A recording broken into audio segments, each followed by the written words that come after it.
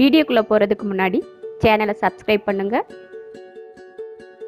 பக்கத்தில் இருக்க பெல் பட்டனை ப்ரெஸ் பண்ணுங்கள், டிக் பண்ணி சேவ் பண்ணிக்கோங்க. வாங்க வீடியோக்குள்ளே போகலாம். காலிஃப்ளவர் எப்படி கழுவணும்னா, தண்ணி லைட்டாக சூடு பண்ணி எடுத்துட்டு அதில் உப்பு போட்டுறணும். உப்பு போட்டுட்டு அதில் காலிஃப்ளவரை போட்டுறணும். காலிஃப்ளவரில் புழு இருக்கும் சின்ன சின்னதாக, அது நம்ம கண்ணு கூட தெரியாது, அந்த பூக்குள்ளே இருக்கும். அதனால் சுடுதண்ணி லைட்டாக காய வச்சுட்டு அதில் உப்புக்கல் போட்டு அதில் பூவை கொஞ்சம் ஒரு 5 நிமிஷம் போட்டு வச்சோம்னா உப்பு தண்ணிக்கு கொஞ்சம் மேலே அந்த புழு ஏதாவது இருந்தால் செத்து மேலே வந்துடும். அதனால் இப்படி போட்டு ஒரு 5 நிமிஷம் வச்சுட்டு அதுக்கப்புறம் எடுத்துக்கலாம். கோபி மஞ்சூரியன் செய்கிறதுக்காக கார்ன்ஃப்ளவர் வந்து ஒரு 2 ஸ்பூன் போட்டிருக்கேன்.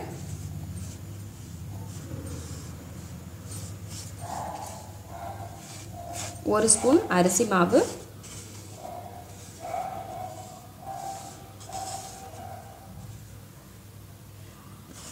ஒரு ஸ்பூன் மைதா மாவு, கார்ன்ஃப்ளவர் 2 ஸ்பூன், மைதா 1 ஸ்பூன், அரிசி மாவு 1 ஸ்பூன் போட்டிருக்கோம்.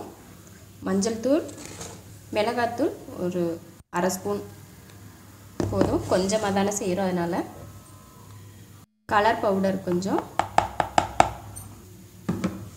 இஞ்சி பூண்டு பேஸ்ட், 1 ஸ்பூன் தயிர்,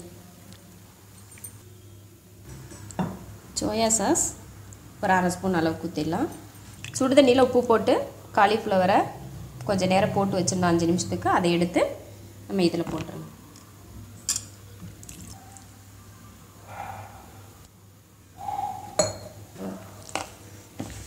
இப்போ எல்லாம் மாவோட சேர்த்து காலிஃப்ளவர் எல்லாம் மிக்ஸ் பண்ணி வச்சிடலாம். காலிஃப்ளவர் நல்லா முங்குற அளவுக்கு மாவு இருக்கணும், அப்போ தான் நல்லாயிருக்கும், இல்லைன்னா தனியாக தெரியும் காலிஃப்ளவர் போட்டது. இப்போ பெரட்டி வச்சுட்டோம். 30லேருந்து 30 நிமிஷம் வரைக்கும் ஊற வச்சுட்டு அதுக்கப்புறம் பொரிச்சு எடுக்கலாம். இப்போ அது வரைக்கும் வெயிட் பண்ணலாம், வச்சுக்கலாம். அரை மணி நேரம் ஆயிடுச்சு. இப்போ இதை எண்ணெயில் போட்டு பொரிச்சு எடுத்துடலாம்.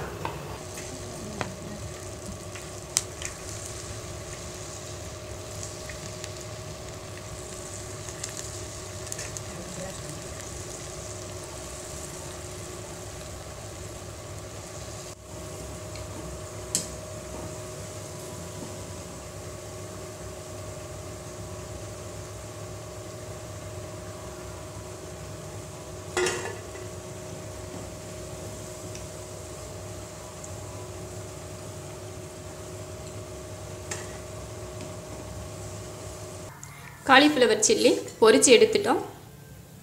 எண்ணெய் காஞ்சிருச்சு. அதில் காஞ்சதில் பூண்டு, இஞ்சி ரெண்டும் நல்லா பொடியாக கட் பண்ணி அதில் போட்டுடணும். அதே போல் வெங்காயம் நல்லா பொடியாக கட் பண்ணி அதையும் போட்டுடணும். வெங்காயம் வதங்கினதும் ரெட் சில்லி சாஸ் ஊற்றிடலாம்.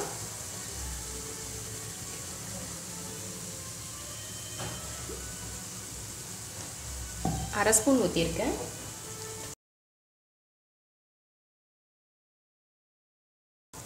Green chilli sauce, tomato soya sauce அதே அளவுக்கு ஊற்றிக்கலாம்.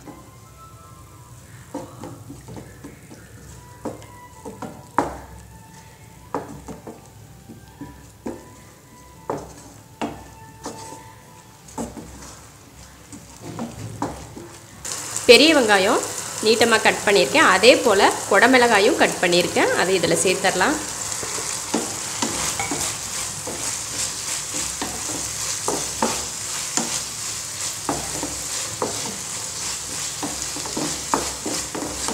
மல்லித்தலை, கருவேப்பிலை,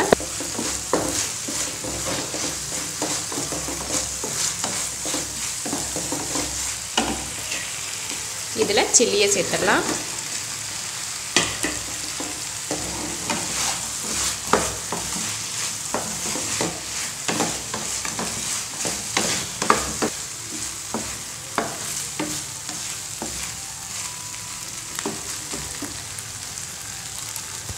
இப்போ அடுப்பை ஆஃப் பண்ணிடலாம். கோபி மஞ்சூரியன் ரெடி ஆயிருச்சு. கோபி மஞ்சூரியன் செஞ்சு பாருங்கள். பிடிச்சிருந்தா லைக் பண்ணுங்கள். மற்றவங்களும் பார்க்கணுன்னு நினச்சிங்கன்னா ஷேர் பண்ணுங்கள். மறக்காமல் சப்ஸ்கிரைப் பண்ணுங்கள். நன்றி.